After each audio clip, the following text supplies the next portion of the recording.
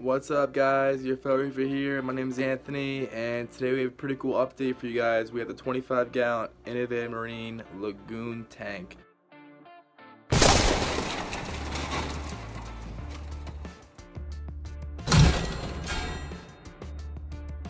So here is the 25-gallon Lagoon.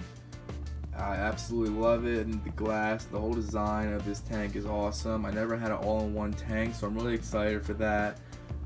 Just have a couple of ideas I saw on YouTube. You're always looking up your new tank and who has different ideas for their filtration system.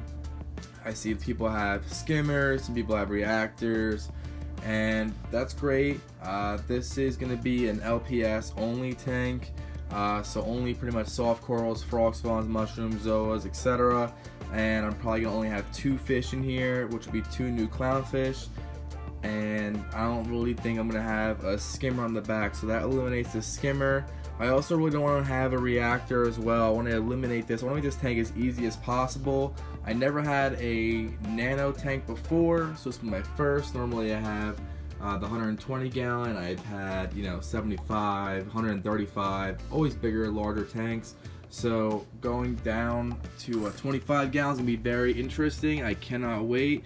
I do have some ideas for my filtration system and some upgrades that I do want to do next. So with these actual return nozzles here, I like them how you can move them around, which you could change the flow a little bit, but I do want to change these guys to like kind of the random flow generator. I think they're 20 bucks each, so it's not too bad. I want to change these, and that's maybe the first upgrade. You also can upgrade your filter socks that come with it. They're really small, obviously for a small tank. But I'm actually not going to upgrade these. I'm going to keep them the way they are. But what I am going to do is, I'm a big fan of the filter pads, and I'm going to actually take this filter pad and I'm just going to stick it. I cut them out this way, just stick it right on top there, so when it flows it automatically goes and catches the larger gunk first, larger debris, and then the water will flow into the actual sock itself and catch anything smaller. So it's going to be a double form of filtration there. So it's going to go onto the floss first, then go into the actual sock. Obviously I have to have a heater in there. I'm not sure what I'm going to do in the second compartment because the water flows in and out and around, so I'm probably going to do some definitely some carbon. It's A and B, they're both the same, so both sides are they're duplicates. So I'll probably have carbon on one side, and I might have like Phosguard or GFO on the other, because they're both going in the same way and coming out the same way. You can see I did put some other pads over here in the middle area.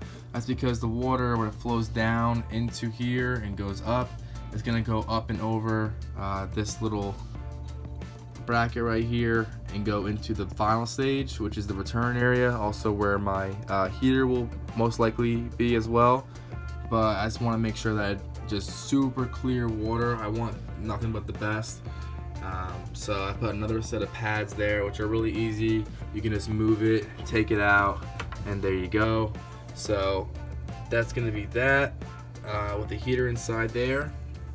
I just really want to make it as simple as possible, and that's what I'm gonna achieve. So I might buy the brackets where I can actually make the GFO and the carbon, the Phosguard, whatever, maybe even some Purigen in here as well.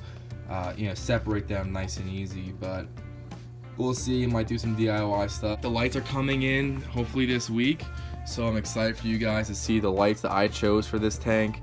I think you guys are gonna like them, and you're gonna see why I chose these lights.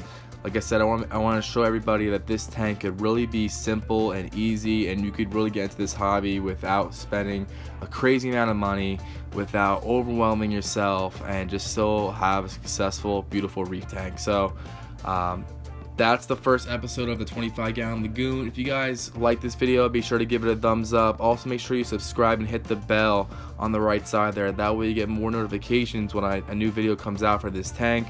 I'm definitely going to be going over every single step on this new build. I haven't done a new build in a long time, so sit back, relax, get ready to enjoy some videos on this tank, and I'm excited to see where this thing's gonna go. So next video will be on the lights. Thanks for watching this episode, guys. My name's Anthony. It's your fellow reefer. Take care.